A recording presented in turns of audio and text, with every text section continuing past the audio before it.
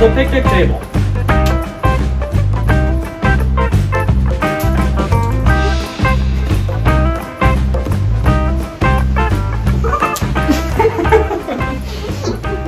Here is a simple tutorial on how to do the picnic table challenge. We're going to show you two different ways to get into it and give you some tips and pointers so that you can be successful in completing this challenge.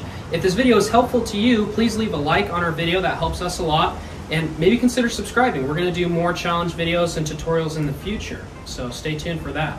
If you like challenge videos, check out our YouTube channel. We made a challenge video the other day with about 10 different couples challenges that are super fun. So I will put a card up at the top of the video right now. So click on that. Okay, so the first way that we learned to do the picnic table challenge, it's not our favorite way, but we see a lot of people doing it this way. So what you're gonna do, Zach's stronger than I am. We found it easier if I'm the one, so I'm gonna go down, make kind of a bridge, and then Zach's going to sit at the end of my legs more. He needs to sit back far enough so that his feet can link under my armpits, like that. Does that feel good? I think so, yeah. Okay. And then he's just gonna slowly lean back.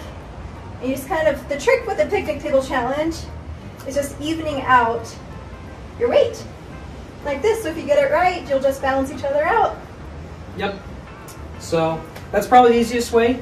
And like she said, it's easier for her on the bottom because supporting the other person with your feet can be kind of tricky. So that's why we do it the way that we do. I don't think it's too hard on your legs to support both of us when you're playing it there. I mean, I'm sure it's hard, but if you do it for a long time, it starts to, it's not that bad. So the second way that you can get into the picnic table, this is our preferred method. So I'll just lay on the ground here. Preferred method. And then she kind of helps pick me up to be where I need to be, sitting on her legs. I make sure that my feet are where they need to be, supporting her back. And then she'll just gradually lean back into it. Just go down and balance. Should I see how slow I can go down? You okay? Yeah, I'm good. Cool. So there you have it. Pretty easy. But contrary to popular belief, you don't have to be the exact same weight to do this, or very close.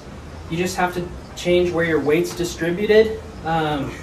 So, I don't know, like, I'm heavier than Caitlin, so I need to make sure that I'm maybe a little more upright or closer to where her legs are planted.